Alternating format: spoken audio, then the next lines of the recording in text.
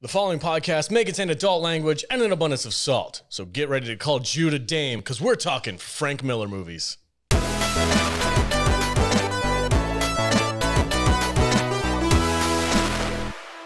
I cried at the end of 300 this week.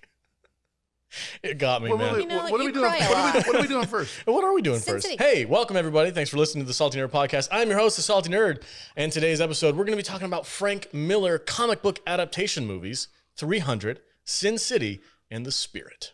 And I'm joined, as always, by my illustrious co-hosts and the now deemed god of salt and thunder, Matt Vader, Somebody Thor. Salt and thunder. That's right. What's up, bro? Man, Frank Miller is a crazy motherfucker. I love him. I love him. He's crazy and he's awesome. I feel like I'm going to be really sweary this week. Uh-oh. I can't do anything about that. That's okay. You know, I feel like it's okay, though, because if I was looking at stuff on YouTube this week, and Matt has, like, after every video, he's like, has this really long disclaimer. And it's like, this video might have adult words in it. If you're offended, go fuck yourself. You know, so, yeah, I like it. Oh, great. That's solid advice, V. Hey, Mom. How you Hey, doing? Alex's mom. Hey, I'm also joined by Jude, the ambassador of estrogen. Hi. And fiery redhead dame herself. I do love my red lipstick. It's awesome. Oh, red lipstick. Last but not least, editor and producer of the show, Matthew Kadish. That'd be a big Are you going to have lunch. fun this week or what, buddy? No, this is all torture, 100%. You're not a Frank Miller fan? Oh no, I love Frank Miller. I'm talking about dealing with you guys. What's wrong- We've got what's- empty what's shot wrong with glasses. Empty shot glasses is what's wrong with us. We're a delight. us? Empty shot glasses and water bottles that haven't been even cracked yet. So it's great. All right, let's get started, guys. Before we do, a real quick word from our sponsors, and we'll be right back. Welcome back, everybody. All right, let's get started. We're going to start talking about the comic book adaptation, Sin City. Jude, take it away. What is this movie all about? 2005 Sin City. Rated R with a runtime of 2 hours and 4 minutes. Had a budget of $40 million. What do you think it brought in? $150 million. Okay, Vader. I was going to say right around there, 140. $158.7 million. Boom, man. Nice. Pretty good. Pretty Yeah, good. yeah. It's got a stellar cast. This It's movie was amazing. something, man. Dude, I love this movie. All right, let me take you through the synopsis. Yeah, go for it. Sin City is infested with criminals, crooked cops, and sexy dames searching for vengeance, redemption, or both. Following several storylines, we meet Hardigan, a cop with a bum ticker and a vow to protect skinny little Nancy / hot as hell Jessica Alba from the yellow bastard who kidnapped her and framed Hardigan. Then we have Marv, the lovable brute, who will stop at nothing to avenge the death of Goldie, the woman he loves. Dwight, the new boyfriend of Shelley the waitress, who defends Gail, the woman he'll always and never love, and her Old Town girls from Jackie Boy. Shelley's ex, a dirty cop who likes talking shit and smacking broads around. A priest who loves a boy who sings like an angel but eats people. And a hitman who gives his victims one final love story narrative before their time is up. What a freaking great movie this is. It's okay. Just okay? It's okay. The first time I saw this movie, I saw it in the theater with my cousin when it came out. So that was 2005. And I did not get it. My cousin and I both walked out of the theater like, why was that guy yellow? And every time since then that I've watched it again, I now get it. Yeah. And every time since then that I've watched it, it's just better for me. Like, it gets better and better every single time that I watch it. And like this time we watched it, and I think it's been probably about 5 years since I've seen it. And it ended, and I was like, oh, it's over already? But it's like over 2 hours long, and Yeah. it doesn't feel like it. No, this is one of those movies that it's just, you're just so into it as you're watching it, and it ends before you want it to. Yeah. I love how it follows the same path as like a Pulp Fiction, where it's got multiple narratives that kind of intersect here and there. Well, Robert Rodriguez, Yeah. Quentin Tarantino. Yeah, I really enjoy that aspect of it, and I'm a sucker for this art style. When they make a movie literally look like a comic book come to life, like with the inky blacks and the stark whites with the splash of color here or there, I'm just like, I'm drawn to it, man. I love it. I mean, we'll talk about Spirit in a minute. Even though Spirit was like not a good movie, I still love the artistic style of it. And so like when they make movies like this, Spirit. it just really, we'll get Don't there. spoil it. Dog We'll shit. get there. It's dog shit. When they make movies like this, it just really sells me on the whole concept, and I'm sucked into the world. And I'm like, I love this style. And I know Frank Miller did The Dark Knight Returns, I think the Batman comic book with evil Superman, or when Batman and Superman fight.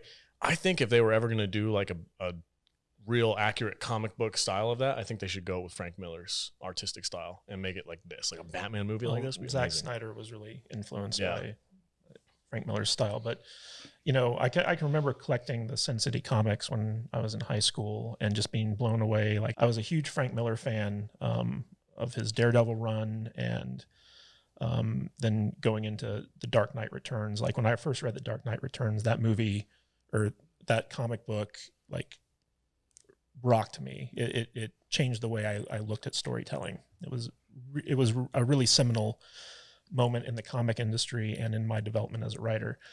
And so when Sin City came out, Frank Miller basically did something that no one else was doing at the time, which was he went back to stark black and white, like no grays. It's just like it was either black or white. And his art style in using that technique was just so innovative and original at the time. And I can remember reading, you know, those comics, and the first Sin City movie is basically a collection of all the different like comic runs that he did. Because, you know, like the Marv story, I think was like a 3 to 6 like episode in the comic run, like, you know, 3 to 6 comic books. And then like they just collected the full story and told that story in the movie. And it's the same with The Yellow Bastard and a bunch of other stuff. And for the longest time, nobody believed that these things could be adapted into a movie. And then Robert Rodriguez comes along. And he was like, I got this shit. Yeah. Right? He's like, I just got done doing Desperado. Well, if you remember,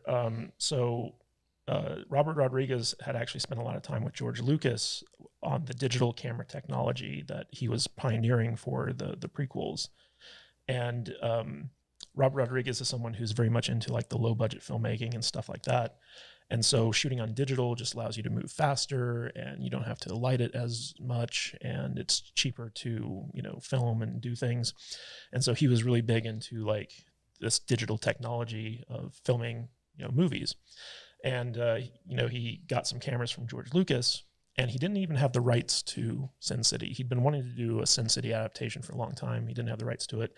So he gets Josh Hartnett and this other girl to come in on a green screen at his home studio for like a day, and he shoots the opening to this movie. And then like he goes and he does like all the post-production on it. He makes it look just like the comic book. And then he goes to Frank Miller and he's like, this is what I want to do. And Frank Miller's like, yes, I'm on board. And then they went to Harvey Weinstein. And, you know, Harvey Weinstein now, you know, say his name, and it's... Back in the day, though, he was like a big-time producer. Harvey Weinstein, you know, you say his name now and it's kind of up there with Hitler, you know, like it's just got all these negative connotations to it. This episode of Salty Nerd Podcast, we say Hitler and Harvey Weinstein. Get used to it. We talk about weird adult shit. language. But the Weinsteins were these producers who were willing to take risks on stuff that your typical Hollywood studio wouldn't. And so when Robert Rodriguez went to the Weinsteins with this like short, like kind of opening, they're like, we want to make a whole movie like this in black and white and stuff like that. And you tell people that you want to make a movie in black and white, and instantly have like the producer like, no, it's got to be in color. But basically he took all the comic books and used them as his storyboards, and he kind of set out and had this whole presentation with this like short film that he had made. And everyone just got really excited about it and decided to go ahead and do it. And this is the most, in fact, Robert Rodriguez, he doesn't even call it an adaptation. He calls it a translation. So he basically just took what was on the page and says like, I'm just going to put it on screen. Yeah. And I think it worked beautifully. I remember when this movie came out, and it was just like, this is the comic book on the movie screen. Yeah. And I have to admit, it was incredible. There hasn't been anything made since that compares. Not even the sequel. No. Yeah. And it's just it's a really kind of amazing movie. You know, it's a piece of art. Like I know really is. I always kind of chuckle at people who are like, "Oh, this movie is a piece of art." Like I kind of like, okay, whatever. Yeah. To be artistic and fartsy about it, but like literally, I mean, this movie is a piece of art. It's kind of a weird movie. Yeah, it's a little weird, but it's a little weird, and it's very weird. Yeah, it's But it's fun. It's cool. It keeps you at least keeps you interested. Oh, for sure. And you know, and I hadn't watched this movie probably 5-6 years, like Jude said. Mm-hmm. And but next thing I knew, it was over, and I'm like, oh man, it was just like that went way faster than I thought it was going to. Yeah. And the characters are cool in here, you know. And Marv, I love Marv. Yeah. Oh yeah. Well, in a minute, I'm going to ask everybody what their favorite storyline is. Yeah. But it's just, you know, it's a cool movie, and it's very atmospheric, and it's very different, and hasn't really been replicated. So yeah. What I love. Yeah. Oh, go ahead. Well, I was going to say, this is one of the first movies to utilize what's called a digital backlot, where basically everything in this movie, like I think with the exception of the bar, everything in this movie was shot on a green screen soundstage, and everything was put in post-production. So it was kind of like Robert Rodriguez was experimenting with like all digital filmmaking, where you'd have the digital sets and the digital props, and you know, pretty much everything but the actors was put in post, and it was very innovative at the time, and especially with like his choices in color palette and stuff like that. It was just something that no one had ever seen before, and it was, you know, outside the comic book, and it was really cool. Yeah, and one of the things that I really love about it is how Frank Miller in the comic, and also when they translated it to the movie, it leans so hard into that like detective noir.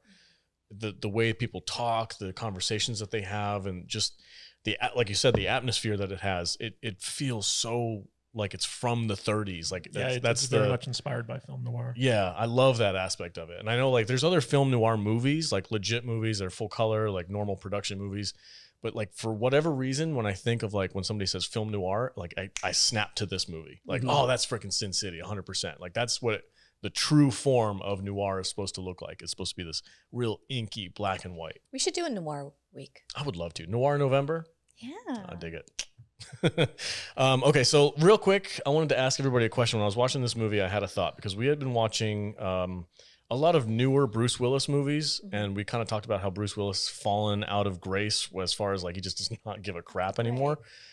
I was watching this and I'm like, Bruce Willis in this movie is still Bruce Willis. I don't see him acting very much in this movie, but he's so damn good. Do you think that was just like perfect casting? When we were watching this, I turned to Jude and I was like, I really missed the days where Bruce Willis cared. Yeah. Do you think he cared, or do you think it was just the perfect casting for the character? No, I think he cared He did? at this point. Okay. Yeah. I think it was kind of both.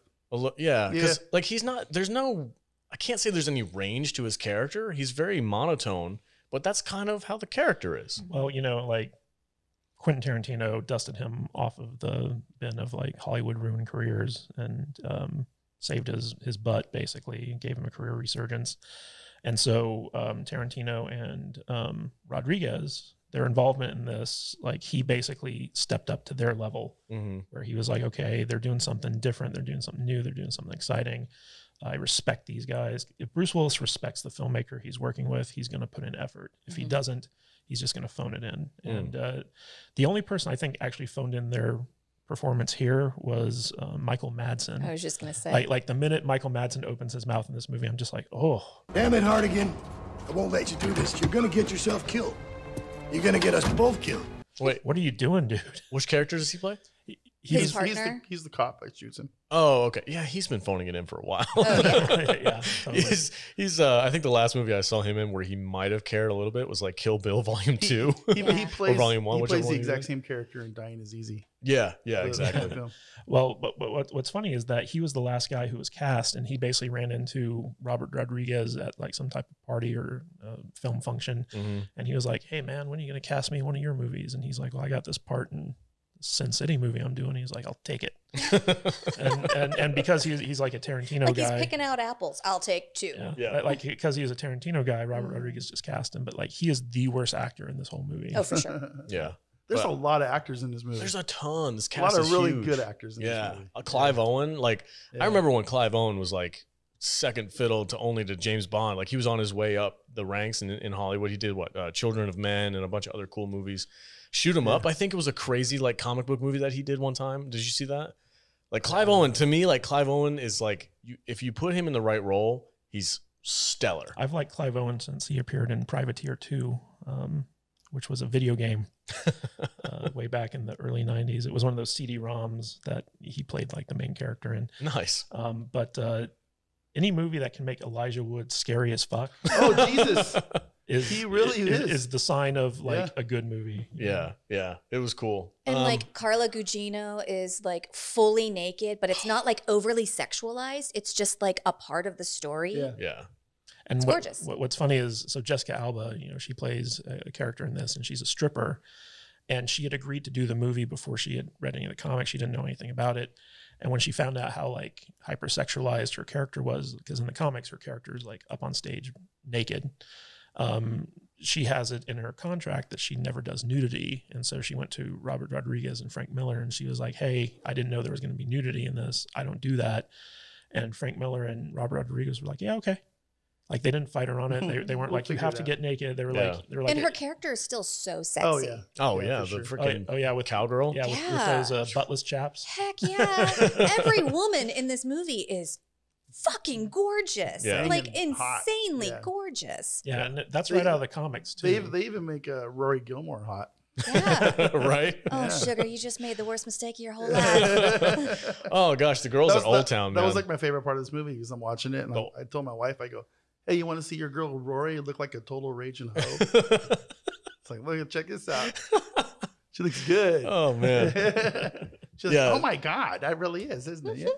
And Rosario Dawson. Rosario Dawson's amazing. She looks great now. Brittany She's Murphy. a badass. Brittany Murphy is gorgeous. Jamie King is just ethereal. Yeah. You know what's funny? As Jude and I were watching this movie, we kept looking at all the actors who are now dead. Oh, I know. It's so sad. Like who? Brittany Murphy. Brittany Murphy's is gone. Dead. Powers Booth. How did she die? I didn't know she was dead. I think it was drug related.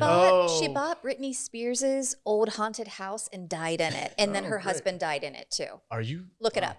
Seriously? Yes. That's not like a... No.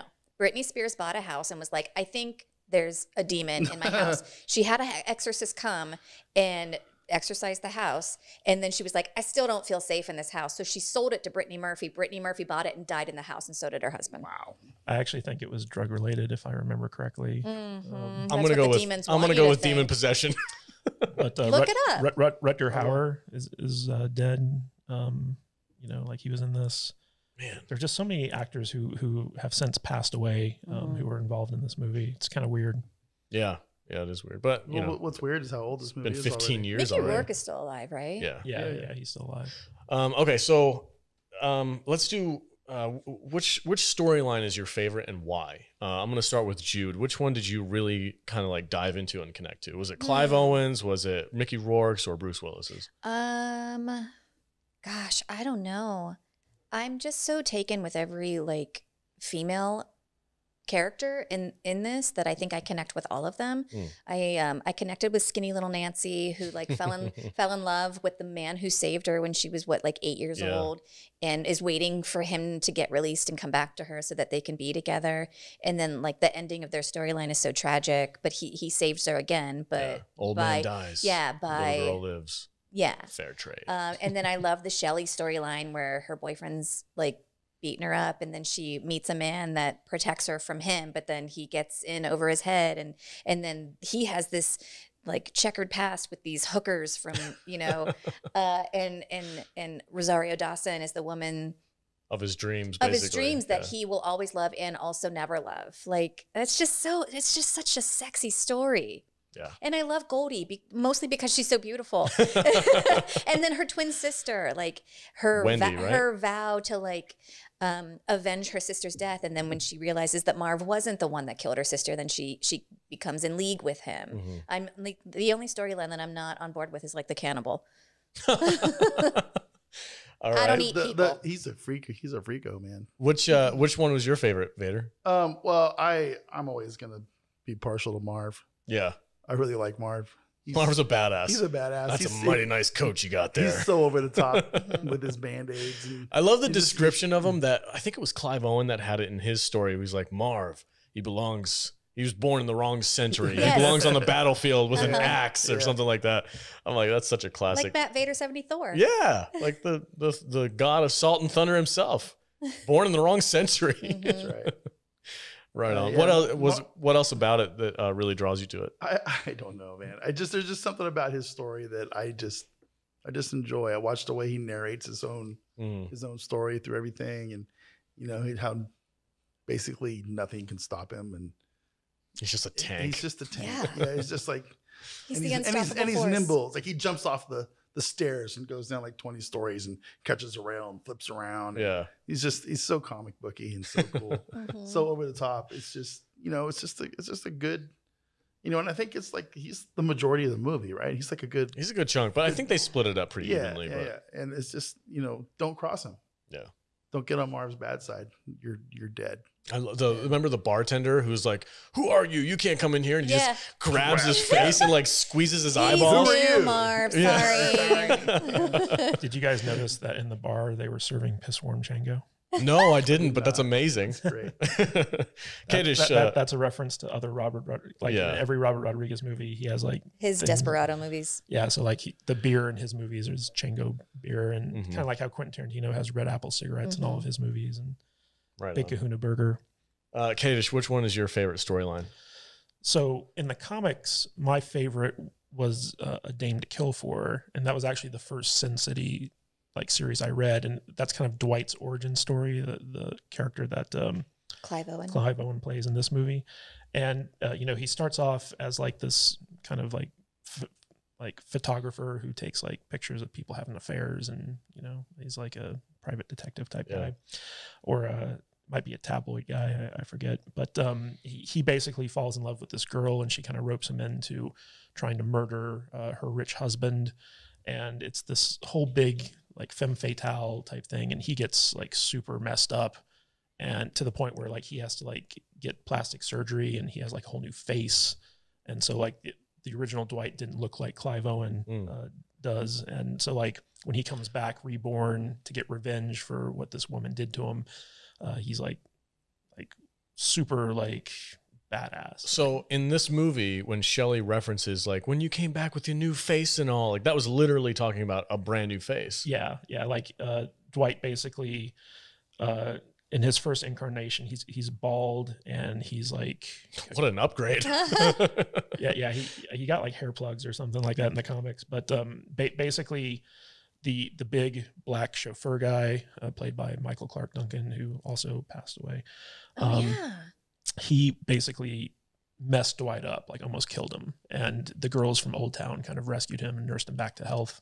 And that's kind of like how he had this. So like there's like this whole backstory before we get to his story in Sin City, which happens after A Dame to Kill For. So A Dame to Kill For is kind of like a prequel to a lot of the shorter like Marv's story and stuff like that. But in this movie, I'd have to say Marv is definitely my favorite storyline. And there are certain like scenes in the Marv story that are just straight from the comics. Like when he's going to the farm and he's like listing off like all of the tools he has, and he's like, and my mitts. And like everything that you see on screen is like a panel straight from the comic book. And it was kind of interesting because so Frank Miller didn't actually direct anything in this movie in the traditional sense. Once Robert Rodriguez brought him on board, he basically used all of Frank Miller's panels as the storyboard. And so everything Frank Miller drew is on screen pretty much. And for that reason, he wanted to give Frank Miller a co-directing credit, but the Directors Guild of America said, no, like you can't give him a credit because he's not actually directing anything. And it was for that reason that Robert Rodriguez left the Directors Guild. And because of that, he lost out on the opportunity to direct John Carter of Mars, which he was set up to do. Oh man, that would have been a way better movie, probably. Yeah, probably. But so like he was set to do that movie after Sin City, but because he lost his standing with the Directors Guild because he pulled out of it, he had to drop out of that movie. And Quentin Tarantino actually came in and he directed one scene in this film, and that was the scene where Dwight is driving in the car with the dead body. Played by Benicio del Toro. And so like I think what happened was in Kill Bill Volume 2, Robert Rodriguez did some scoring for that movie, and Quentin Tarantino gave him like $1. It was one of those things where it's like, hey, can you come in and help me out? And Quentin Tarantino said, in exchange, I will direct a scene in whatever movie you want me to do for $1. And so he called him in for this, and that scene where Clive Owen's talking to Jackie Boy was his all dead Tarantino. decapitated. Oh my god, That's good the stuff. way he, oh my god, I can't talk. The way he like changes his voice when he's back, and the hookers let you down. That was a Tarantino direct. Oh my god, I freaking love that scene. Like the direction of, I guess if he told him to do that, and it wasn't like ad libbed, but just like because Miho, yeah, Miho like slit his throat, Yeah. and so like when his neck is up, his voice is all messed up, and it comes down and gets all deeper. No, Tarantino said change your voice when like Yeah. the throat wound's open, and it was funny because Benicio del Toro, like when he got cast, he came on and it was his idea for all that makeup that he wanted to do, and everyone was like, you could just show up as yourself, and he was like, no man, like, I got to be in character. That's awesome. And you can really tell like how into it everybody who's Yeah. in this movie was. Yeah. Like everybody was so fully invested in it. And I think there's something to like, it's equal parts like they were into it and also they were so well cast. Like Marv is so believable as a comic book character. Yeah, I think this is one of my favorite Mickey Rourke performances. Like I know It's one of his best. yeah, Oh, for sure. 100%. Yeah. I know like in his earlier years, he did a lot of really good movies. He's kind of fallen out of favor recently because he's kind of gone off the deep end. But like this movie to me, like that's a standout character. Yeah. And since we did our favorite moments, my favorite storyline is Marv's. Like I'm a sucker for a classic revenge story. And when he's like, you know, like, oh, Goldie came to me because I was the meanest and roughest looking dude out there, and I failed to protect her, and now I have to make it right. And he just like works his way up the food chain and all the way up to the bishop. And could you picture anyone but Mickey Rourke playing Marv? No. He really No. embodied that character. Oh, for sure. Yeah. No, but nobody else is Marv. Yeah, it's Absolutely perfect. not. Absolutely perfect. And it's kind of funny because like this whole movie was shot at Robert Rodriguez's like home studio. Like, That I did not know. Yeah, that's kind of awesome. like this wasn't a Hollywood production. Robert Rodriguez lives in Austin, Texas. He had all the actors fly out to like his place, and he just had a sound stage with like all this green and blue screen set up, and shot everything like locally and around his house, and made like this huge big budget movie for like $40 million. Yeah. But it looks like a much more expensive film. Yeah, like That's awesome. honestly, that's not a huge budget, even for No. it being like almost 20 years ago. But I mean, it's beautiful. It's so much fun to watch. I think I'm going to comment a little bit on Jude's point about Bruce Willis's character with Nancy. That's my second favorite. I really enjoy that storyline, and I wanted to just comment like at the end of that storyline where Nancy's like, "I've been waiting for you. I love you. You know, you're the man of my dreams."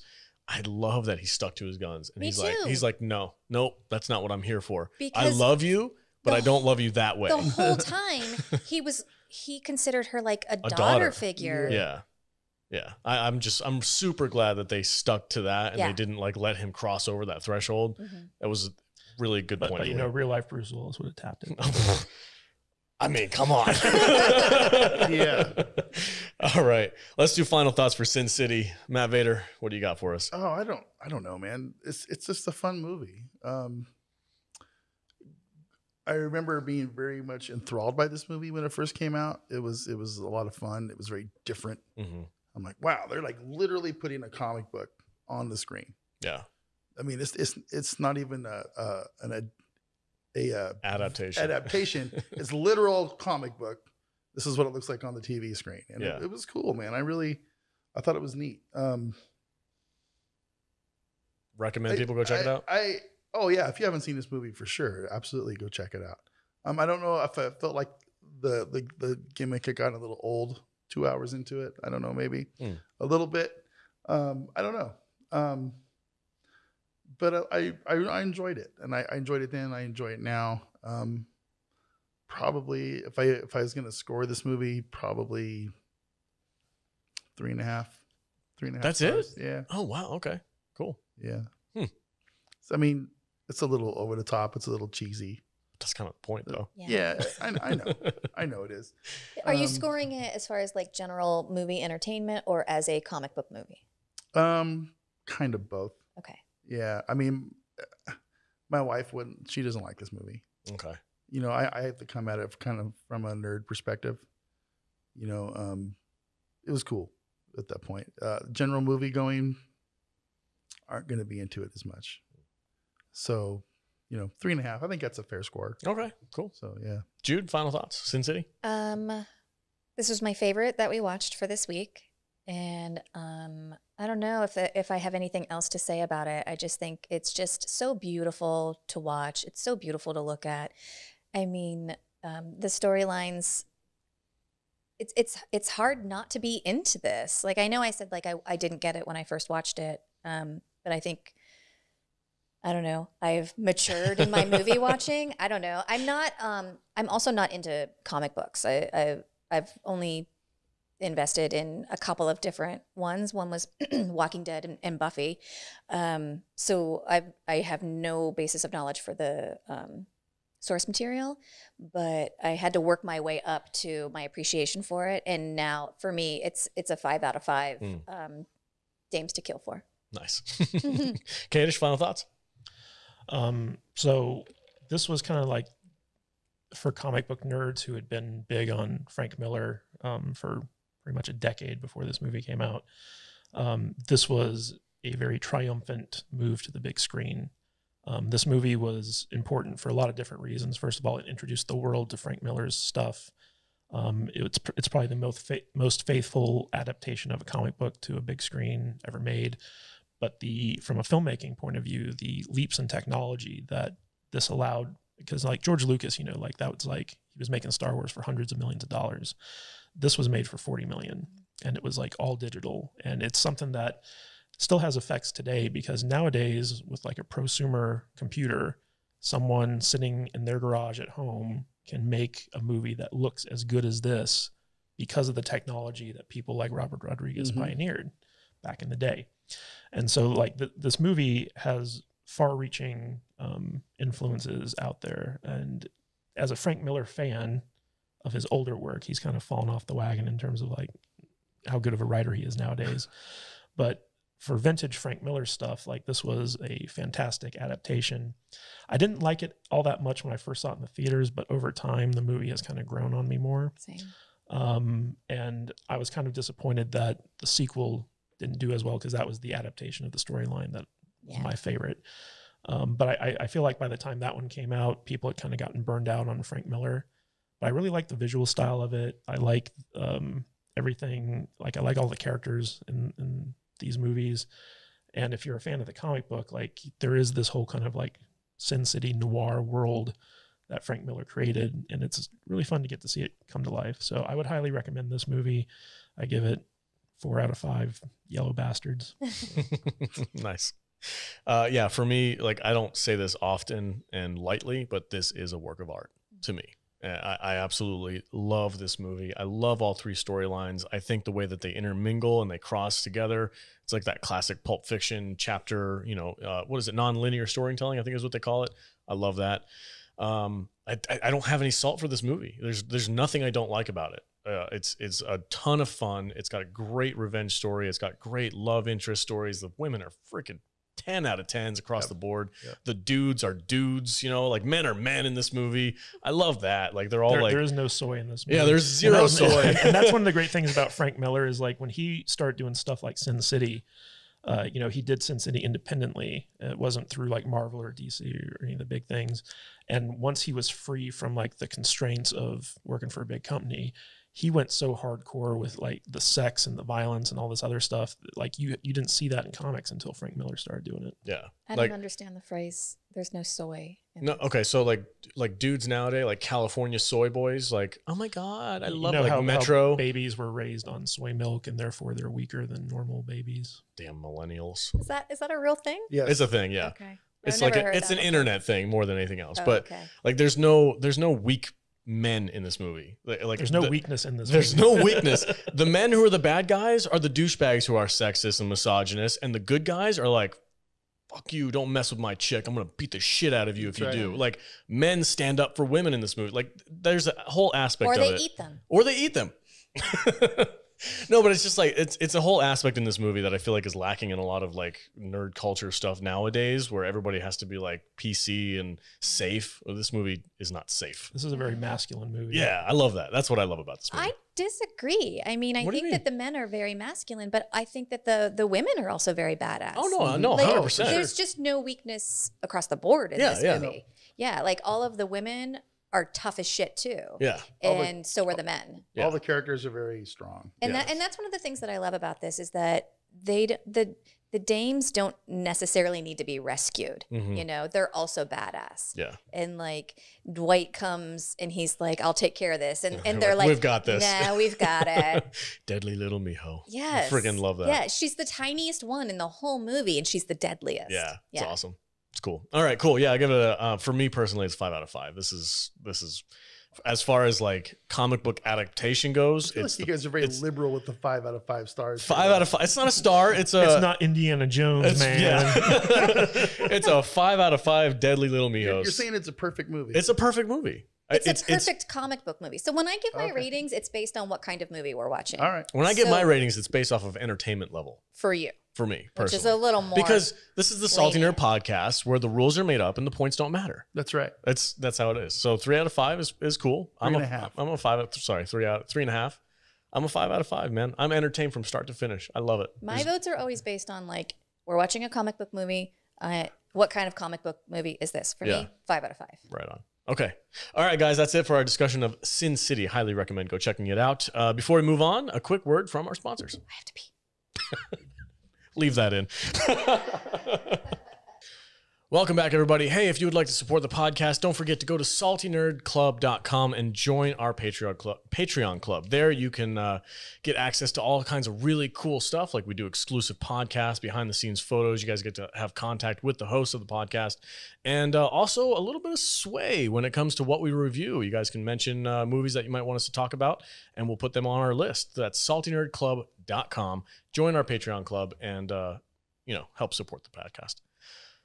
And Matt Vader would like to remind you that there is a $3 tier now for those people who, you don't want to do the $5 tier, but you still want to get in on the base level. You can get some cool access to content for $3. There's not a lot of difference. It's our incentive. If you want to get something for as close to nothing as possible, the $3 tier is for you. Just come check it out. There we go.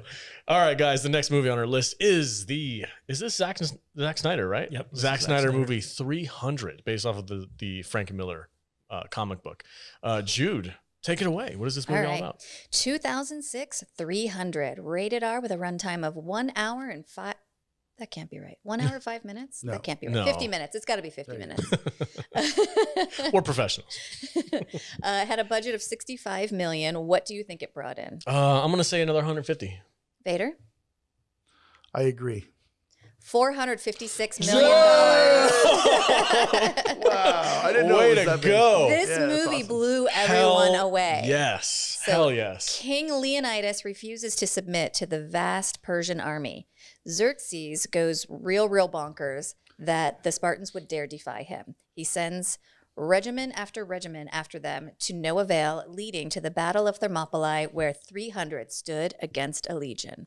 Fun fact, Kadish was actually at the Battle of Thermopylae because we had our past lives read once, and turns out he was there. You were a Spartan warrior? I was. I know it's hard to believe, but Jude and I went to a psychic, and she read our past lives. And one of them was she was like, "Oh, you were a Spartan warrior, and you died at the Battle of Thermopylae." I was like, "Oh, okay. That sounds right. Yeah." Hoo-ah! Yeah.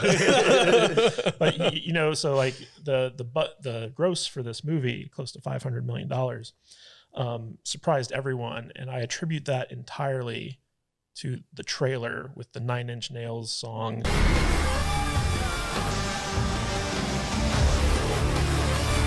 I remember when that trailer hit, everyone was like, "What is this movie?" I'm gonna need to rewatch that. Yeah, we need to watch the trailer of that. And because Zack Snyder, he came from music video background, and so he's really good at making music video type stuff where you have the beautiful visuals set to pulse pounding music, and when you have that moment where in the trailer where Gerard Butler says, "This is Sparta," and he kicks the guy, and then all of a sudden the 9 Inch Nails just comes crashing down. And everyone's like, "Oh my god!" Yeah. They're gonna lose their mind. I got goosebumps just talking about it. I remember when this movie came out, man. It was something. It was 2008, right? There was so much hype 2006. for this 2006. movie. Yeah. Oh wow, okay, cool. Yeah, this came out right after Sin City, and there was so much hype for this movie. Everyone wanted to go see it. Yeah. I remember seeing this in the theater when it came out, and I was with my ex at the time, and I remember like turning and looking at him and being like, "Can you look like that?" No. That's what I think every time. I'm like, "Can I look like that?" Never mind. Sorry, go ahead, Jude. I keep interrupting you. It doesn't matter now. It's not funny. Oh, I killed it. I remember turning to him in the theater, like in the middle of one of the fight scenes. I forget which one, and just being like, "This movie's amazing. Yeah. Like this is a really good movie." Yeah.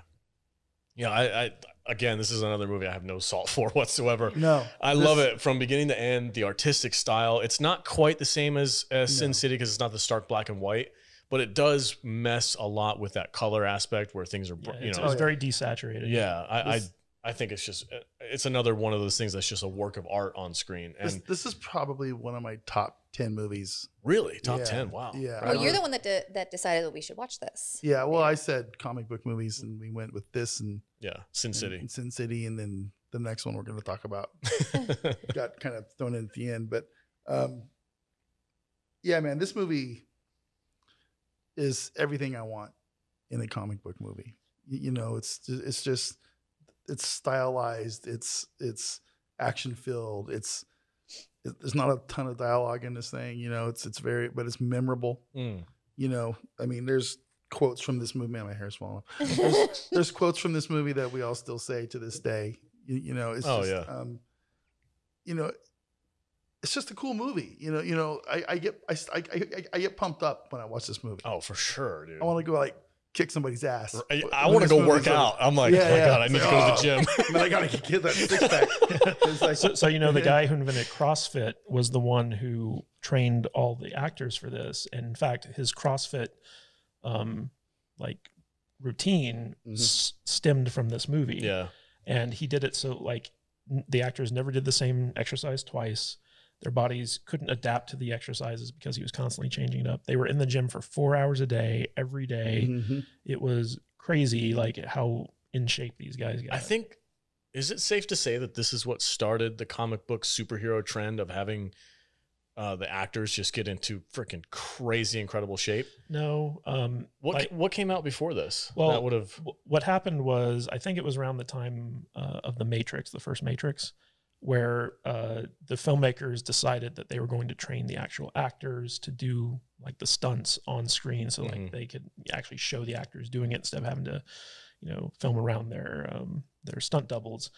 And I think ever since the Matrix, like that started the trend in Hollywood of actors actually training to become, you know, or to be able to do a lot of the stuff that their characters do in because it's much more translatable to have an actor learn how to do martial arts than it is to train a martial artist to act. Yeah. Okay, so for me, I don't know, I kind of already said that. There's nothing I don't like about this movie, but I was gonna say there was one thing that I really thought was really cool. There's an interview with Gerard Butler when he was talking about this movie, and he was talking about the very famous scene where he's like, "This is Sparta," and he kicks the dude into the endless well.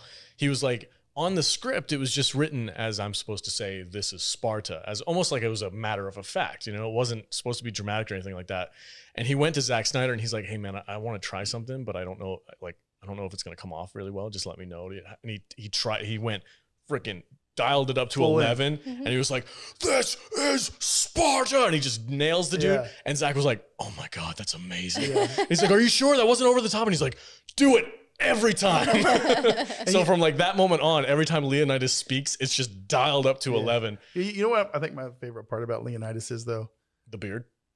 Well, he does rock a good beard, and he's got a good six pack, and he's badass in this whole movie. Yeah. But he's all about his wife. Oh, dude. That's okay. He doesn't do anything without thinking about her. Yeah. And even at this is Sparta scene, he looks over and she nods. And she nods at him. Lena Headey? How do you say her name? You know, she's the epitome of strong woman. Yeah. Yeah. And I love her character. And I love the relationship that they have too. Yeah. Because he's like, he's the freaking ultimate man's man, but he's still like checking with his number, his significant other. It reminds me of a saying my wife has, because my wife is very much, she's the alpha, and I have zero issues with that. But she's also very traditional. My wife is, you know, she's very old school. You know, she's like, husband is the man of the household. But there's this thing that she says. She goes, "You might be the head of the household, but I'm the neck that head pivots on." Mm-hmm. And That's also a line from a movie. Is it? You I did not know My that. Big Fat Greek Wedding. But what? I didn't mean to know that. spoil No, it it's for fine. That's good. I'm glad that she watches movies. But that's always kind of stuck with me, and it's very true. And it kind of is the way this relationship works in this movie. And I just appreciate that. There's a great line in this movie where she kind of speaks to Xerxes' like messenger, and he's like, "Who is this woman that she would dare speak to me?" That's like, at that point, you're like, you're dead, dude. And she's like, Spartan women are the only ones who give birth to actual men, and kind of put him in his place. Yeah, and that's one of the things that I love about this movie. Like, you know, most movies are very like what you were saying earlier about like, men are men and they rescue the women. But in this, men and women are equal because they're all Spartans. And I love that scene that Katish just said, like when the messenger comes and he's like, "How dare this woman speak to me?" And she's like, "You're not even a man. I'm more of a man." It's so badass. I love the relationship. And it continues on throughout the entire movie. That moment where he's trying to decide what to do. He knows, like, in order to save Sparta, I have to break the rules that these morons are trying to tell me to follow. It's like, we're just going to go for a walk. And she's like, you know, they're in bed together. He's very much up against the deep state. In Sparta. And she's like, you know, don't ask yourself what a king would do. What would a free man do? And he just looks at her like, "My God, you're a goddamn beautiful genius." Yes. And they just, I mean, the teamwork together is amazing. She says, either come back on your shield or not at all. Yeah. Oh gosh, man. It's so good. So good. Okay. So this is great setup for why I've watched this movie a million times, but for whatever reason, this weekend watching it for the podcast, it hit me a little different. And at the end of the movie, when, you know, he's decided to take his last stand and, you know, the arrows are coming at him and he's like, "My wife, my queen, my love." Like, I started getting like a little teary eyed. I was like, "God damn it, this movie's too freaking good." Sorry.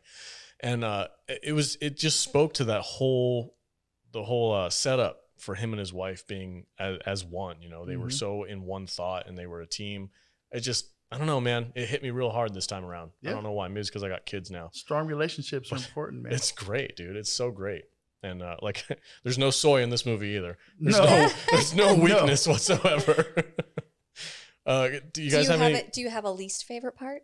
Least favorite part. I can't think of anything off the top of my head. The first thing that goes to my head is the messed up guy, the mutant guy. What was his name? Thanopolis or something like that. The Hunchback. Yeah, the Hunchback guy. I think they went a little overboard on the grotesque side for his scene. That was right from the comics. I understand that's Frank Miller's style. He goes like over the top, but I think like just when he's walking in front of Xerxes and he's like seeing all these like weirdos and freaks and stuff, it always it's a little off-putting for me. Okay. It's not my favorite part of the movie, but that's like super nitpicky. It's not at all like a criticism. It's just me personally. I'm like, I mean, I don't have to watch this part. They go a little over the top with the grotesqueness of the bad people. Yeah. And I like that. I do too, for the most part. The guy with like the sword hands. You know, everybody that's bad in this movie is kind of gross looking. Yeah. Even the other Spartan dude that's I forget his name. The what's the guy that like the traitor? The traitor dude. Even he has even he has like really like some features that are kind of like they go out of the, you know, this guy's a bad dude, right? Yeah. And the you know, and even in the Oracle priests, I was just gonna say they're gross and diseased and like and licking that girl to get the prognosticator of prognosticators. You know who the bad people are and who the good people are in this movie just by how good looking they are, or the opposite of. And you know, and I kind of thought that was cool too. The over the top, exaggerated weirdness of the bad guys and all the different types of soldiers that they come across. I forgot Michael Fassbender was in this movie. This was his first movie. This is his first ever movie? Yeah, this was the very first movie he's ever appeared in. Oh my gosh, what a memorable role too. Yeah, it was all downhill. Our arrows will blot out the sun and we will fight in the shade. Yeah. And then later on they're like, you had to say it. Yeah, you had to say it. All right, let's do that's a very famous line. Yeah, it's great. And you know what's interesting about this? So there are two factors in this movie. The first, of course, is Frank Miller. And ever since he was a kid, Frank Miller has been obsessed with the Battle of Thermopylae. Like, he saw this movie from a filmmaker named Rudolph Maté, and it was called The 300 Spartans. It came out in 1962. And basically, when he was a kid and he saw this, he was so like blown away by the actual story, and it altered his perception of what a hero was, insofar as he came to realize that the hero didn't always win, and that sometimes the hero has to sacrifice himself in order to do the right thing. And that really kind of impacted his form of storytelling. And if you look at like his run on like Daredevil, and even in Sin City, like he throws in kind of nods to the Spartans and Thermopylae. There was a scene in the Sin City movie, actually, that was taken from the comics, where they funnel all the bad guys into an alleyway where their numbers don't mean anything. And that was straight from like the hot gates of the Battle of Thermopylae. And so Frank Miller like has carried this story with him for a long time, and he finally was able to tell it in a comic book format. And the 300 comic book itself, it's like a coffee table book almost. It's 16 by 9. So it's not like a typical like comic book like shape. And so he could do like these really expansive like panels and stuff like that. And it's more of a straightforward, this is the story, as opposed to the movie, which actually expanded on a lot of like the characters. Like the wife wasn't a big part of the comic book. But the other aspect to this is Zack Snyder. And Zack Snyder, this was his second movie right off of Dawn of the Dead. Is that? Or yeah, sounds right. Yeah. Day of the Dead. Dawn. Okay, so this was his second movie after Dawn of the Dead. And he approached this movie very much like he did that movie, where he shot it in chronological order, because, you know, like he didn't know that like you could shoot stuff out of sequence. It still seems weird to me when I hear people say that, and I'm like, how do you do that? But continue. But Zack Snyder, being the visualist that he is, he always loved Frank Miller's stuff. And when Sin City kind of hit, like he was like, I've always wanted to do, you know, 300. And so like he basically took the comic book and had it adapted into a digital animated comic, where like they just took the frames from the book and added some like effects to it. And he then went and did like a short film where kind of similar to what Robert Rodriguez did, but a little bit more involved, where he showed this like 2-minute sequence of the camera going 360 degrees around these two Spartan warriors who were fighting, you know, Persians. And in fact, I think you can see it on one of the special editions of the DVD, what he did. And it was a VFX test to just show what he pictured in his head for how he was going to do this movie. And that, combined with the motion comic that he had created, was able to sell the executives on this film. They're like, okay, you want to do this movie, you can do this movie. And they kind of wanted it to be on the same level of success as Sin City, to gross about 70 million domestic or whatever. And when this movie made $500 million, everyone was like, holy crap. And this is really the thing that launched Zack Snyder's career and got him in the door with Warner Brothers in terms of all the DC Universe stuff, because he was like the comic book guy. And I've always said that, you know, because he's a Frank Miller guy, and he's into Batman and stuff like that, he was hired to do Superman. And so for the sequel to Man of Steel, he basically did a backdoor Batman movie, because that's the thing he wanted to do. And the Batman versus Superman was straight from The Dark Knight Returns. Like he used the fight in that movie as the basis for the whole movie Batman versus Superman, which leads into Justice League, which leads into Is that why you're wearing that shirt today? Yes, it was my Zack Snyder shirt.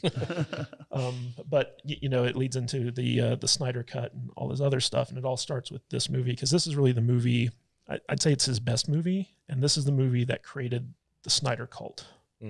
Like this was the genesis of it, because before then he'd made this one zombie movie and it was good, but this movie put him on a different level in terms of like his visual style. Like he became like a filmmaker to watch because of this film.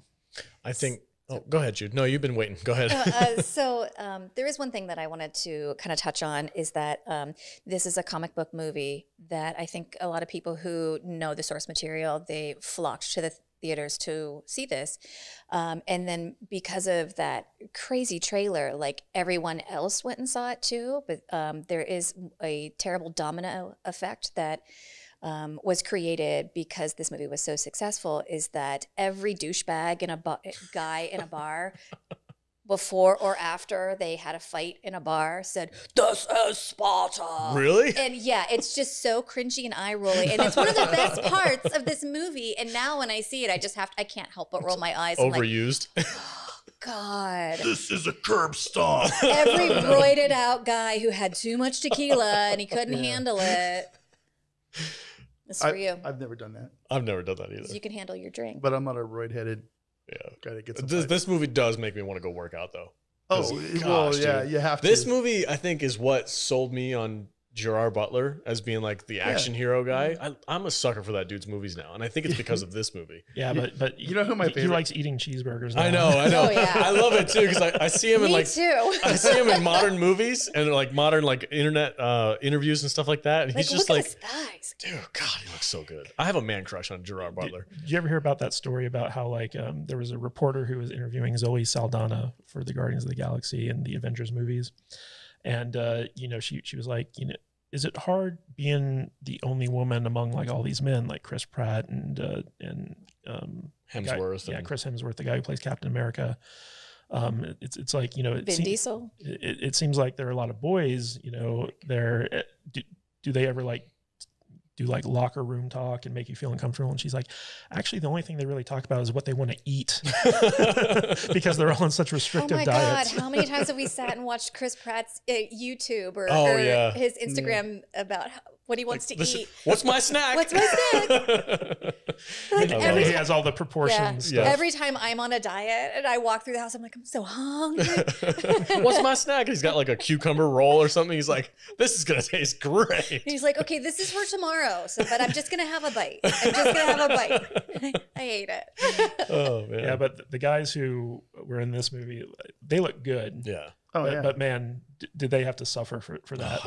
Like it was the most intense training. Even the guy who created CrossFit, he was like, I don't think I'd ever put anyone else through this type of training because it's like they actually ran the danger of getting overtrained in their training.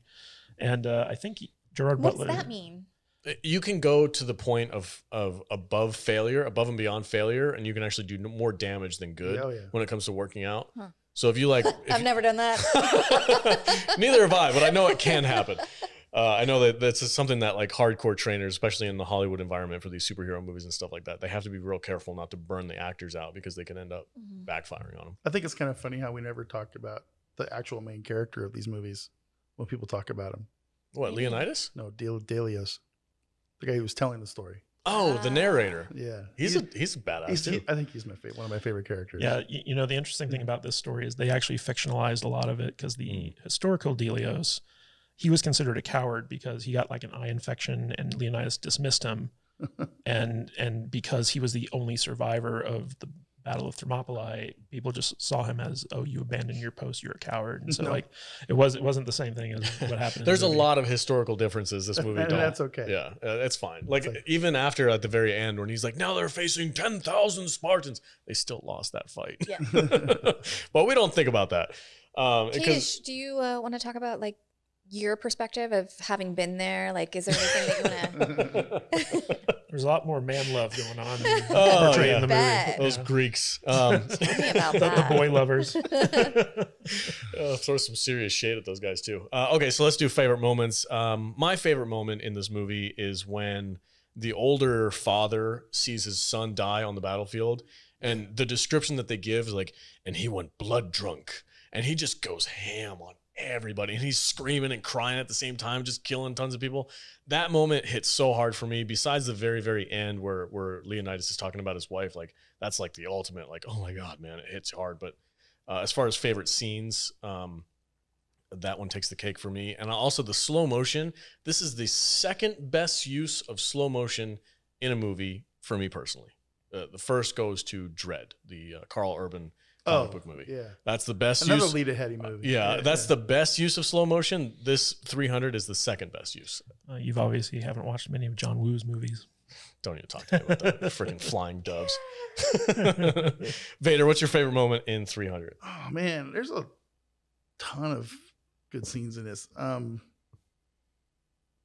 Just all the fight sequences when the Persians are storming the gates. Mm-hmm. You know, anytime the screen goes black with arrows, I always find that kind of cool. Yeah. You know, Xerxes is so over the top. Every time he's on there, he just like takes over the movie. He's pretty wild. I actually, the sequel to this movie, when they go into his backstory a little bit, I find kind of interesting, but we're not talking about that movie right now.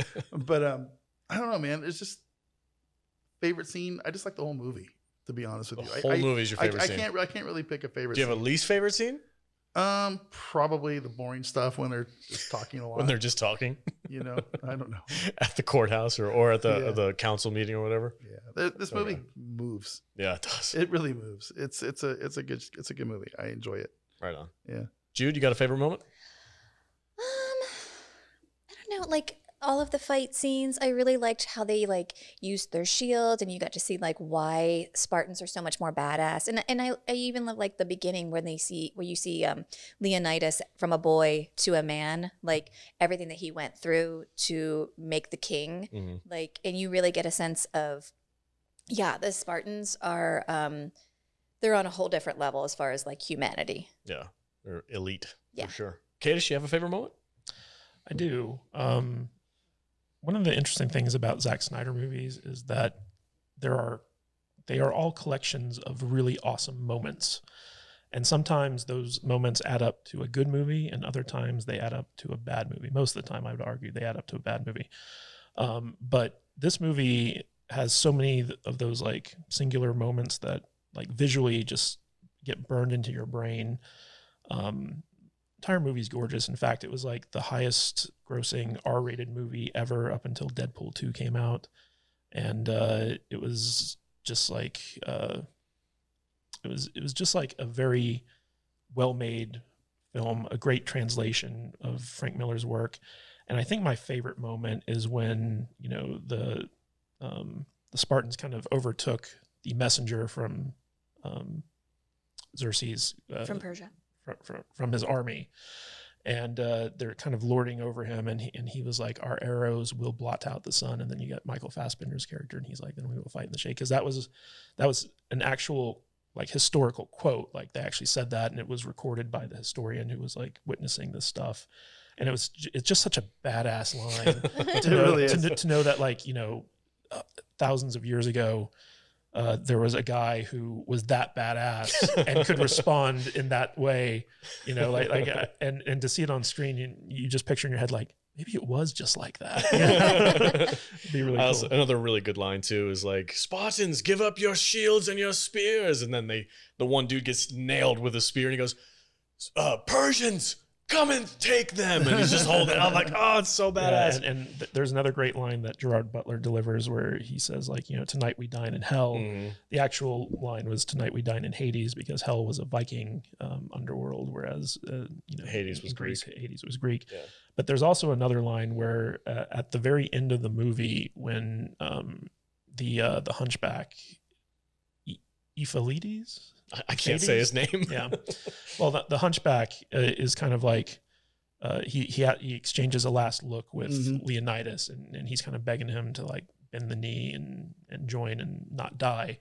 And Leonidas says to him, "May you live forever." Yeah. And that's like the greatest insult a Spartan warrior could deliver to someone else, because the best way for a Spartan warrior to die is in battle. The warrior's death. And if you live forever, What does he say, the beautiful death or glorious death or something? Yeah.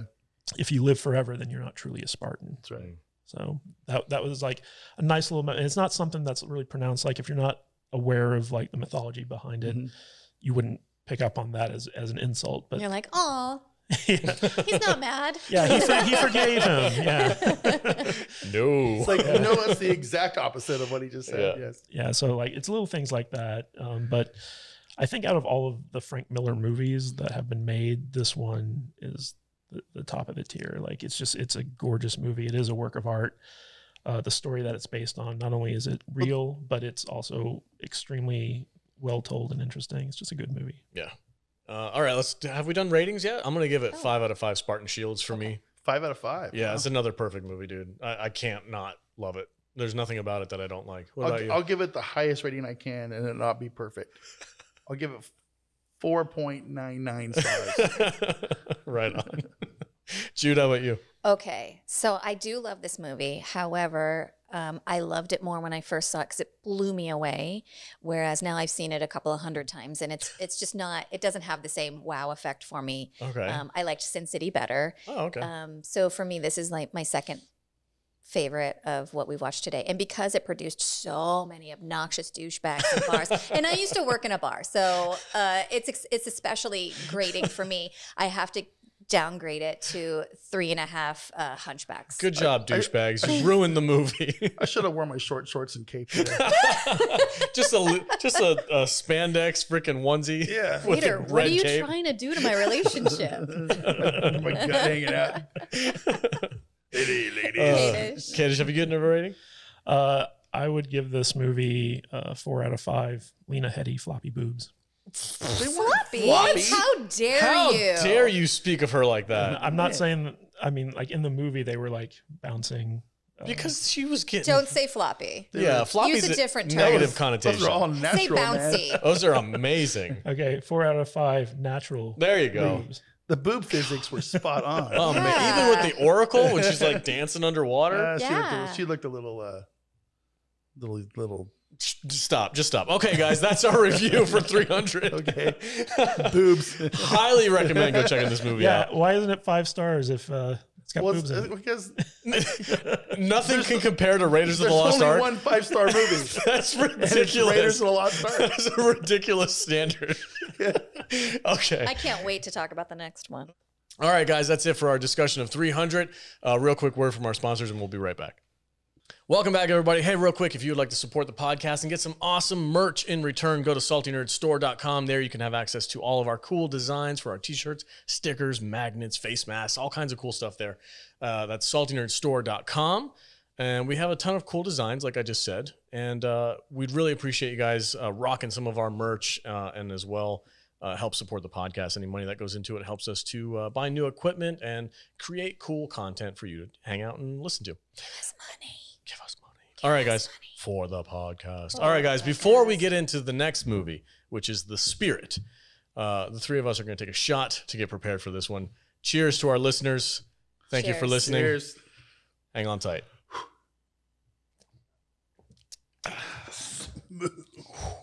Gosh dang it, man. This is good stuff. All right. This podcast brought to you by alcohol. This podcast, yeah. If you would like to support our drinking habit, go to saltynerdclub.com. Become a Patreon. Look. There you can see all of our bloopers. Man, Did you polish that whole thing dude, off? this bottle's gone. Took like about a month. 4 podcasts, I think it took to nail this sucker down. Every time you guys do a shot, it's like somebody electrocuted you. You guys are all like, "Ooh." I know it's like because I've never been a whiskey Miss, drinker. Miss Bartender over there. You Yeah, guys are weak. Jude's the only one who can hold her liquor at this table. I'm a seasoned drinker. I was always beer and tequila before I met you guys, I never drank this much. and if I drink bourbon or whiskey, it was with Coke. Okay. Now I'm just pulling shit. Cocaine? Yeah, like I love Coke. No. All right, let's talk about The Spirit. Jude, tell us, what is this nonsense all about? All right. 2008, The Spirit. Rated PG-13 with a runtime of 1 hour, 43 minutes. Had a budget of $60 million. What do you think it brought into the box? $60 million. I'm going to say it brought in 85. Vader? 30. 39 million. Whoa, it Yeah. underperformed? Oh, yeah. Wow. it was a bomb. Word must have been real bad on this one then. Dude, this movie is dog shit. Yeah, it All kind of right? is. It really is. It kind of is. I have a theory about this though. This is Let the me only. walk you through it first before Okay, you get sorry. into your Yep. theory. Go ahead, All right. go ahead. The Spirit beats up bad guys and sometimes vice versa. His nemesis, the octopus, injected him with superpower juice that caused him to awaken again after his death. Now, Octopus wants to become immortal, and the Spirit is the only one with the power to stop him. Meanwhile, all the ladies love cool Spirit. His childhood sweetheart is back in town. Lady Death wants that Spirit stick, and Dr. Goodlove keeps patching him up in between smooches. Spirit, who used to be a cop, begins to unravel the mystery of his superpowers while fighting crime and stopping Octopus from getting his hands on the one thing he needs to become unstoppable. My synopsis is better than this movie. Yeah, it kind of is. sounds better. Yeah. On Wouldn't paper. you, It makes more wouldn't you sense. go see this movie just based on my synopsis? Yes. Don't.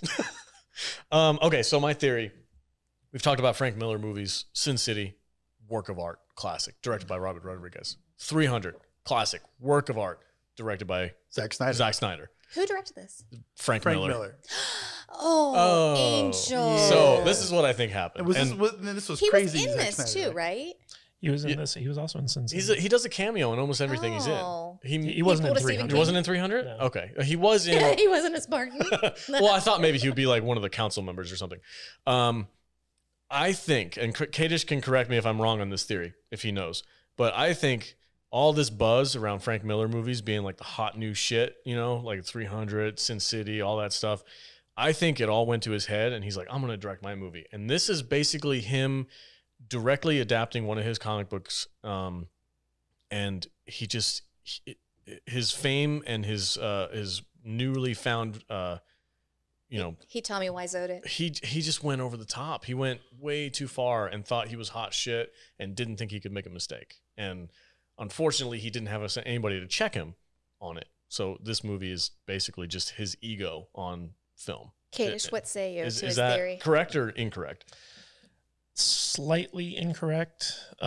So basically, they had been trying to make The Spirit since the 70s. And in fact, originally, William Friedkin had wanted to do an adaptation of The Spirit because it was a comic book strip in the newspapers by Will Eisner way back in the day. And people had loved this comic book character for a long time. And Harlan Ellison had come on to write the screenplay for The Spirit. And if you don't know who Harlan Ellison is, like he's kind of like a famous science fiction guy. Wrote a couple of like really well-known Star Trek episodes and stuff like that. I got to meet him occasionally at the Star Trek conventions before he passed away. And he was known for being a real jerk. And him and William Friedkin got into an argument one night on something completely unrelated, and it destroyed their working relationship, and that was the end of The Spirit adaptation. So flash forward to about 2004, and Odd Lot Entertainment acquires the rights to The Spirit. And Will Eisner, unfortunately, passed away in 2005. And at the funeral for Will Eisner, Frank Miller was approached by the Odd Lot Entertainment guys, and they were like, hey, we've been trying to get Will's, comic book. If there's one place to wheel and deal, it's at a funeral. So basically, at first, Frank Miller says like, no, like I'm not up for that challenge. But then he realized it's like, if anyone else does this, they're probably going to mess it up. And so he was like, you know what, on second thought, I'll try to do Will justice. And so this wasn't a Frank Miller comic book. This was his interpretation of Will Eisner's comic. And the original Spirit was just like a regular guy in a mask. He didn't have any superpowers. It was like Batman. Yeah, sort of. How dare you?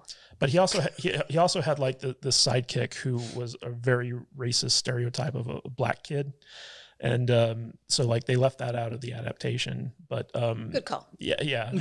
But a lot of the adjustments that were made, like giving him like supernatural powers and adding the superhero aspect to it, that was all done for the movie. So he didn't come back from the dead in the comic? No. Well, I mean, like he was left for dead, but then like he came back, and his old self was considered dead.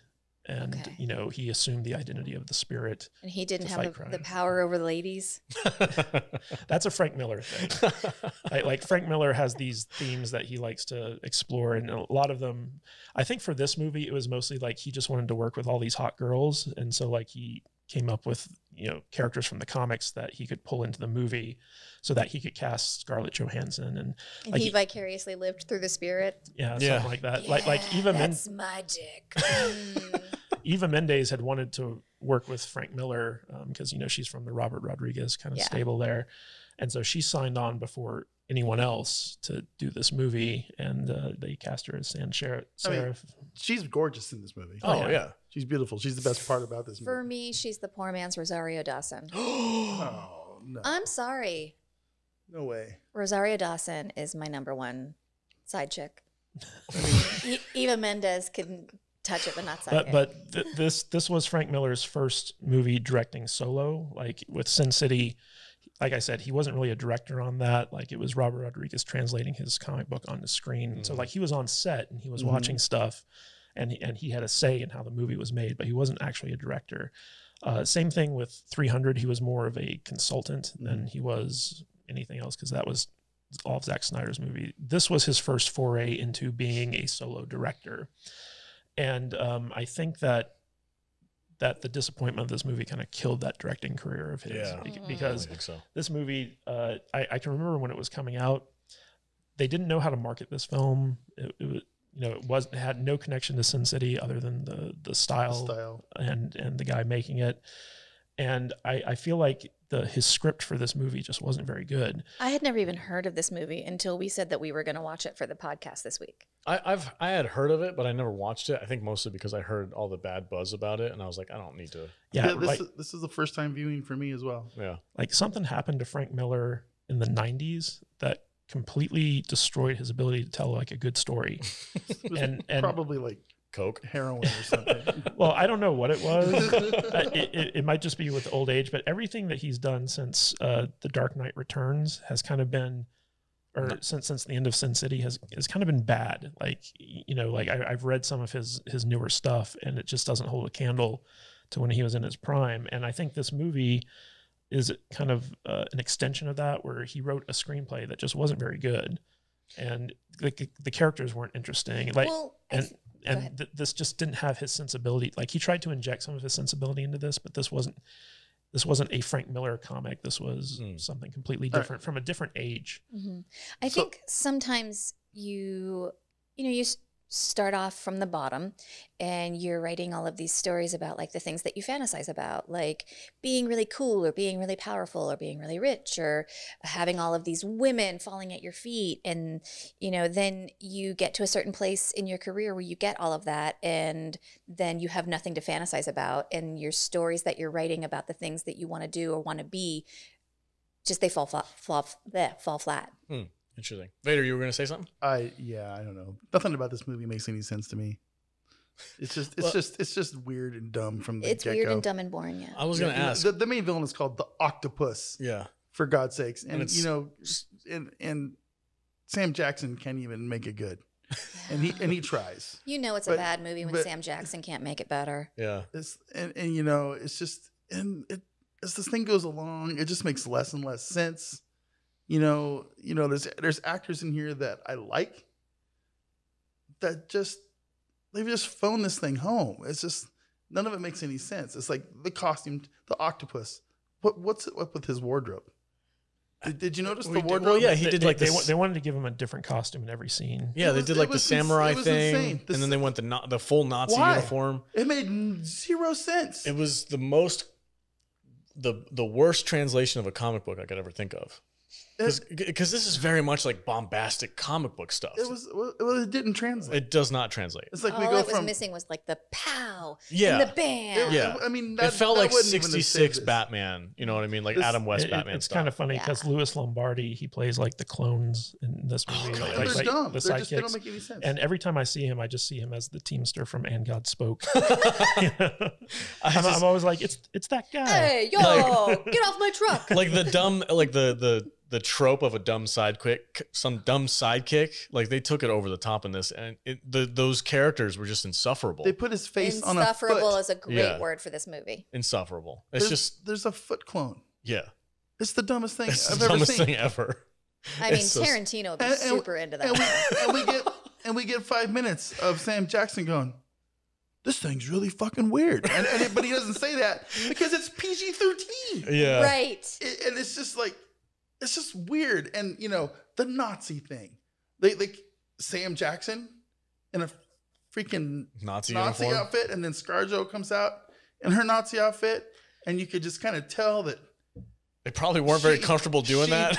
Didn't really know what she was getting herself into when she signed up for this thing. Yeah. And she looks very pretty though. She's gorgeous. She looked like she was in pain. The failure of this movie back to back with A Dame to Kill For, the failure of that movie kind of ended the Frank Miller craze and that was going on in Hollywood. I'm kind of glad it did. Wait, those came out the same year? A Dame to Kill For? No, I think it came out either before or after this movie. But just the back-to-back failure of these two Frank Miller films, I think affected it one after another. I'm going to skip around because I just don't care about this movie, and because it's just okay. A Dame to Kill For didn't come out until 14. Okay. All right. Continue. What were you gonna say? Nothing in this movie made sense. How so? It was Can you just, be more specific? It was that? just more random scenes after random scenes. It's like we go from. It's hard because it's just like stuff was just thrown at us for no reason. It's like what the belly dancer. Oh look, we got this random belly dancer chick. What was the point of the belly dancer? Plaster of Paris. Yeah, it's just. I think it was a lack of focus. They tried to throw too much at too. The biggest issue with this movie is you can't invest in any of the characters because you just don't care about any of the characters, and you never understand what the spirit's actual power is, and there's never really any. Like you don't care about his rivalry with the octopus. Yeah, this movie is just a whole bunch of not caring strung together. Is his special power that he's like if he talks to a woman, they fall in love with him? Oh, that's a very like 1930s like noir thing, right? Where like everybody has the hots for the detective. I feel like it was a little more than that. I think everybody just has the hots, but I think when I say lack of focus, I'm like there's aspects to this movie that I really like the little love triangle with the spirit, with his old girlfriend who left to go be rich and famous, versus the doctor who actually cares for him. Like I thought there was something there that they could have explored. They didn't And build also on any of it. every other woman in between that he saves. Ooh, I'm in a comic book and you just walked into a room. I want to bang.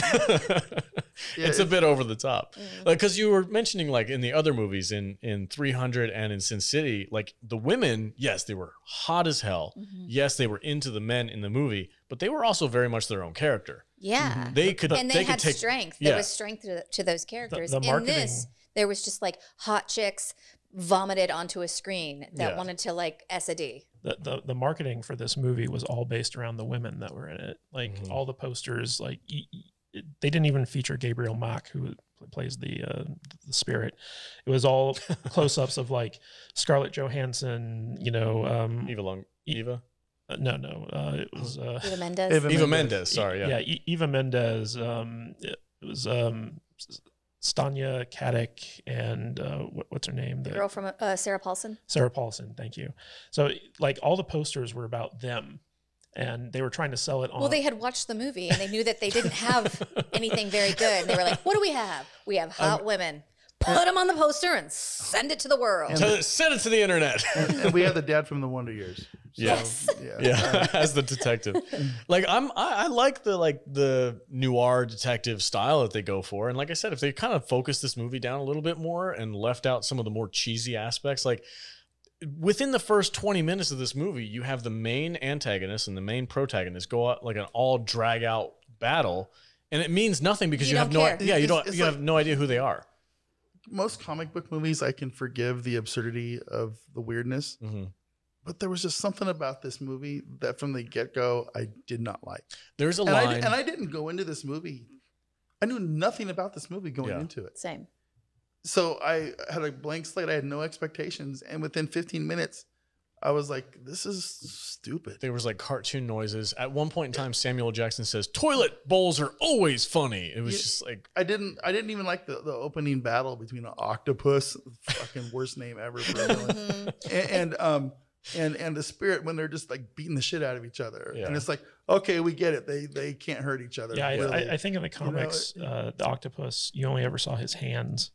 Like you never saw like it was kind of like a Dr. Claw type thing. But they changed a lot for this movie. I will say that the visuals of this movie are probably the best part of it. They don't go for the full Sin City black and white. It's extremely desaturated, almost to the point of being in black and white. But there's just enough color where it's kind of interesting. But I felt the colors were just random. They didn't make any sense with Sin as City, to what was colored. With Sin City, they were nuanced, and there was like the reds popped. Or there was a reason. Or the yellow from the yellow. There bastard. was a reason for the color. This movie, there was no reason for any of the colors. It felt like they were kind of doing a hybrid between Sin City and 300 because with 300 they had this process called crushing, which basically like dropped the colors and accentuated the blacks. And Sin City or 300 was in color. But it was so like it was very muted, desaturated that like it almost felt like monochrome almost, and it worked. So Sorry. This movie, it didn't work. This was just like Frank Miller going, "Oh, I want to do that color trick that we've done on the other movies." Well, I think it just speaks to his inexperience as a director. He didn't have a solid vision in mind. He just kind of went with what was popular at the time, maybe, and he didn't know how to use the tools that he had. Go ahead, Jude. You were going to say something? Well, so originally we were going to watch 300, Sin City, and Kick-Ass because we were going to do like underrated like comic book movies or something. And I think that this is another example of Kadish bamboozling all of us because no one had watched Kick-Ass yet except for me because I'd fucking watched it.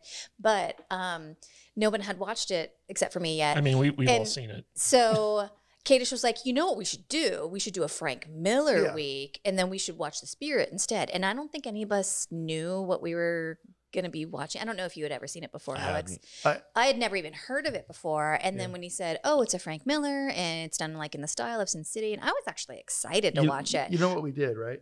We forgot that Kadish was banned.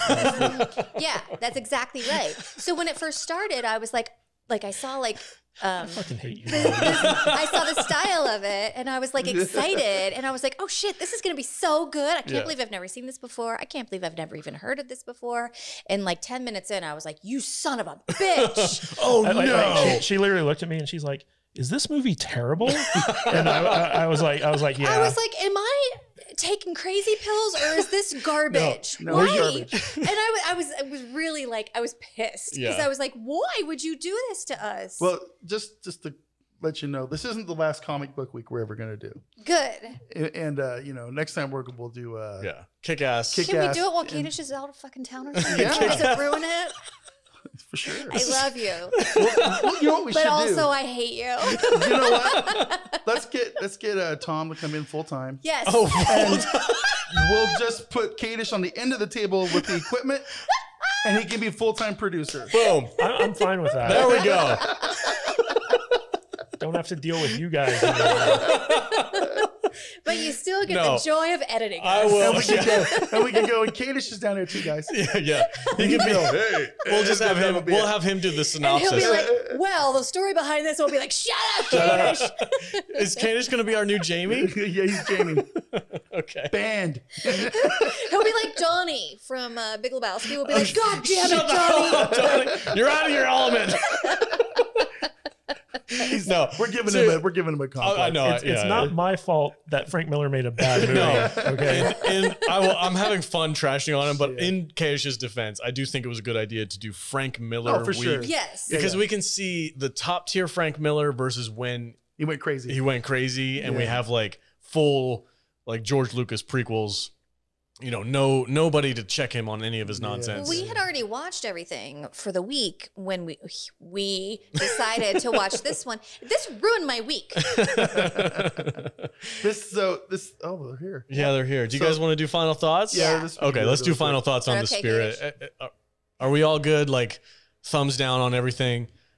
1, 2, 3. Ready? 1, 2, 3. This is a terrible movie. There's only one thing I like about it, and that's the artistic style of the comic book. I didn't think they even did that very well. It's not as good as the other ones, but it's still charming in a way.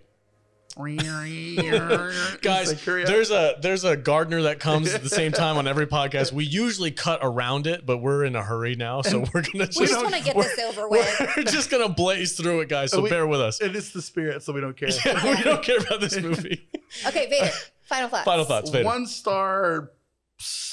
1 star butthole fest. Yeah, it's a 1 star butthole. It's awful. Okay, Jude. Yeah, this was terrible. It ruined my week. I hate it. I will never watch it again, and I give it a 1 star crap fist rating. Just like the lawnmower outside. Yeah. Yeah, one star. 1 star crap fest. Yeah, same for me. 1 star crap fest. Very few things I like about this movie. All right, guys, that's it for our podcast. Please forgive the gardeners. They have a job to do just like us. Go to saltynerdstore.com, pick up some merch, or go to saltynerdclub.com. The gardeners get paid, unlike us. So send us money. All right, signing off. Perfect ending to this show. Right? Hold on, I can't. The quality. It's a 1 star lawnmower fest. Oh my God. Okay, I'm so sorry, guys. Listeners, I really do apologize. Vader, where can they find you on the socials? At MattVader74 on the Twitter, Instagram, and the YouTubes. All right, Jude. You can find me at the business end of a lawnmower at I am Choo on Instagram, Twitter, and TikTok. That's a visual. Matthew Kadish. At Matthew Kadish, Kadish on Twitter, and kadishbooks.com if you want to check me out on Amazon. And I am your host, Salty Nerd. You can catch me on Twitter at salty_nerd. And as always, stay salty, my friends.